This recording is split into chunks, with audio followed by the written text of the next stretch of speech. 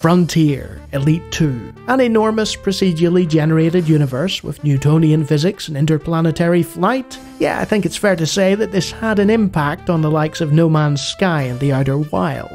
The original Elite should be here, but it appeared on the BBC Micro. Unlike its predecessor though, Frontier was released on DOS instead, allowing far more depth and size to the galaxy and its systems, with the ability to land on planets and being able to discover multiple planets per system. The best thing about them? They were the actual size of the real planets in our galaxy. Never before had space truly been so huge. The enhanced physics allow for gravitational maneuvers around these vast stellar bodies, and multiple ships to plough your way through the depths of space in, whether it's speedy fighters or big hulking cruisers, and much like the first game, it was a galactic sandbox that let you do as you pleased. Whether that was lawful or nefarious, helpful or hurtful, you decided who you wanted to be. And the most important part about it? It was programmed in PC assembly by interdimensional coding space lord Chris Sawyer, who I am slightly fond of. Falcon. You know those games where you're actually flying the plane like it's a simulation rather than simple pew pew pew action arcade? Yeah, Falcon has so much to do with that. While it's not the first game to attempt flight simulation, Falcon was the series that treated the player like an actual pilot. And in response to this, actual pilots played Falcon and concluded, yeah, that's pretty accurate. Consequently, players would have to familiarise themselves with manuals that were hundreds of pages in size, and abandon all the happy little compromises that other flight sims made to prevent them from becoming a creator of twisted metal. Enthusiasts took to this new style of simulation gleefully, joysticks firmly gripped.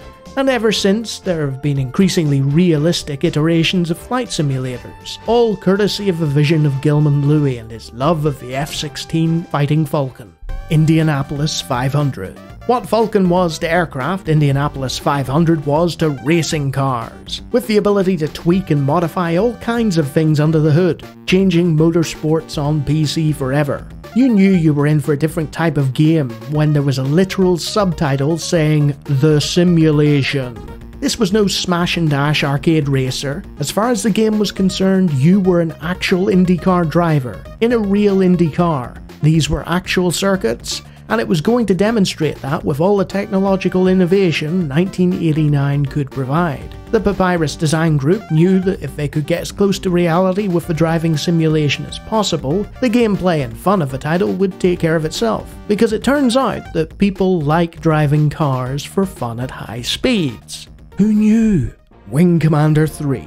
You know those story-heavy games with extensive cutscenes and 3 movies worth of voice acting in them? The ones you were either massively involved in or desperately trying to skip to get to the gameplay? You can thank FMV-heavy Wing Commander 3 for popularising that. While most FMV games were leaning heavily on the novelty and sacrificing huge chunks of gameplay to do so, Chris Roberts decided to go a different direction, having a solid flight engine for the space combat with interesting missions that carried the story forward, and then interspersing it with an interstellar conflict caught on video courtesy of the new CD-ROM multimedia technology that the market had recently been blessed with. He'd already experimented with in-engine cutscenes in his previous Wing Commander games, but it was the third title in the series that really allowed him to bring his directorial chops to the galactic wars, with Hollywood actors like Malcolm McDowell, John Rhys-Davies, Tim Curry, and of course Star Wars actor Mark Hamill as Christopher Blair.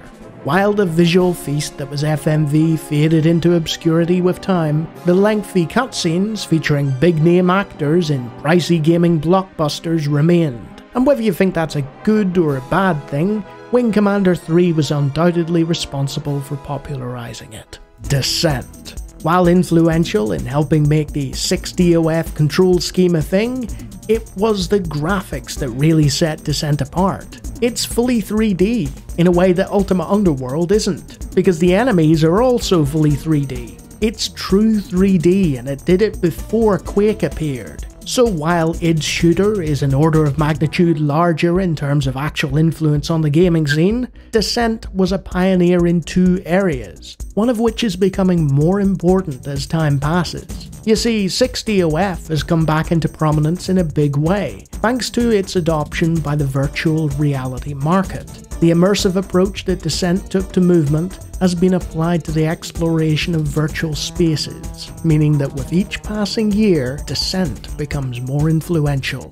Fade to black. Here's an idea, said Delphine Software. Let's stick the camera behind a motion captured character and have it zoom in to aim, all in a 3D environment. Yep, this is a third-person shooter for DOS, but it came out in 1995, before Tomb Raider, before MDK, before the genre was even a thing. The sci-fi sequel to platformer Flashback, you've returned into the boots of Conrad Hart for another adventure, but this time it's from a totally different perspective that was very new to a lot of people. Sure, by modern standards, the controls aren't anywhere near the standardization to come, and much like with Quake and Descent, you've got a case of one game dwarfing the other in terms of actual influence, thank you Lara Croft, but there's no denying your own eyes when you see Fade to Black in action, and it was something that nobody had really seen before, complete with creepy soundtrack and rendered fully voiced cutscenes. People didn't know how to take it. Fortunately, the British press at GamesMaster and PC Gamer understood the appeal of this new genre, and included it in their best of lists to make sure that it wasn't another notable French game that didn't get its plaudits. You know, like the original Dune?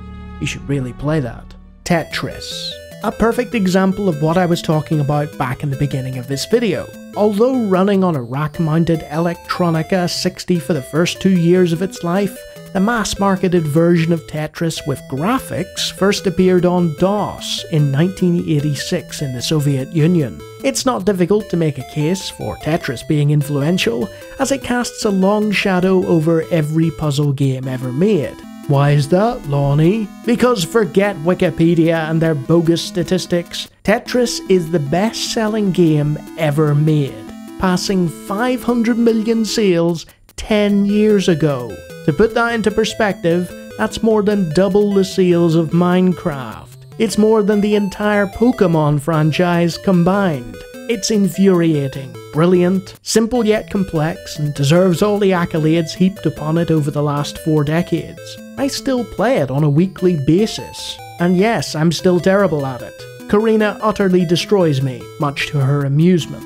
It single-handedly popularized both the puzzle genre and the concept of a mobile game, and it continues to dominate that market, and will do so until the extinction of the human race. Even then, some bizarre animals may take up the mantle and start playing it, you never know. So there you are, a bunch of really influential games, and save for the final entry, and Frontier, which was coded originally for something else but Chris Sawyer sorted that out, they all began their life on DOS. Hopefully this little list makes you understand just how important this venerable old OS is. Oh, and if you like that video, I have hundreds of scripted videos in a playlist over there, feel free to take a look.